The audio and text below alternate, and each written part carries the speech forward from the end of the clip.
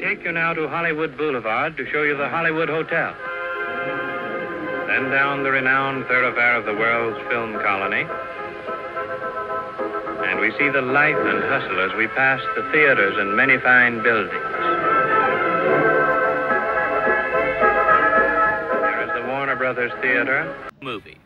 And this is the town that movies built. On Hollywood Boulevard.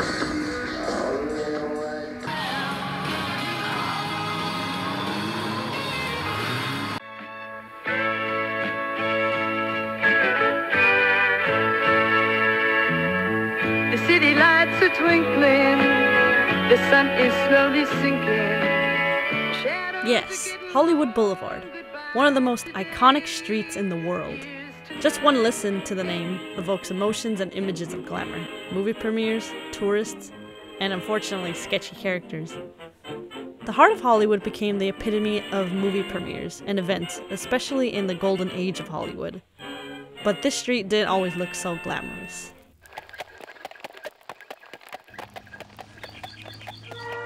There was a time where the street was just a dirt road like this.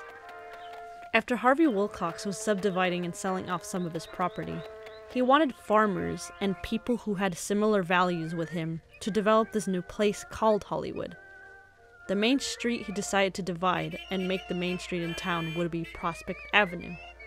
One of the first establishments in the small town on Prospect Avenue and Cahuenga Boulevard was the Sackett Hotel.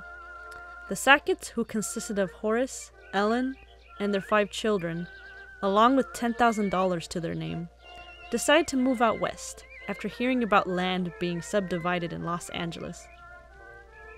Wilcox decided to give him some plots of land for free, as long as he can fix up and attract potential customers. With his experience in running a store, he decided to open a hotel and store to help fellow travelers. They sold eggs, cheese, crackers, boots. In 1887, the first post office was established right by the hotel. With these improvements came along the railroad. During the late 1880s, Moses Hazeltine Sherman was interested in electric railroads and decided to move out west. On April 11, 1894, Sherman and brother-in-law Eli P. Clark decided to place a trolley track. This new line would attract travel to the new land in town. In 1898, they created a new company, the Los Angeles Pacific Railroad Company, which helped connect railroads all over Los Angeles, which would help bring new transportation to the new city of Hollywood. The first electrical train came down on Prospect Avenue on January 27, 1900. With the new railroad, this will bring tourists from the east for a getaway and a vacation home. One of the first major tourist destinations was the house of French painter Paul de Longpre.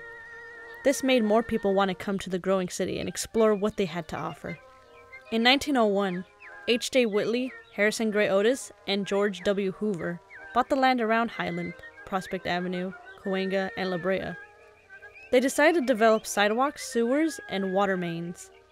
They also decided to make Highland Avenue a business district on the west side from 150 feet north of Prospect to Franklin. On the contrary, the east side from 198 feet north of Prospect to Yucca at the time equated the end of the tract.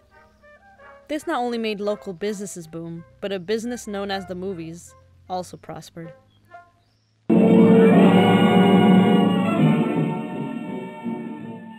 The first building to be on Highland Avenue is the famous Hollywood Hotel, as explored in episode 1. In the next couple of years, Prospect Avenue will continue developing businesses and banks around it. After some hesitation and encouragement, Hollywood officially became a city in 1903. This made the government take notice with the increasing population.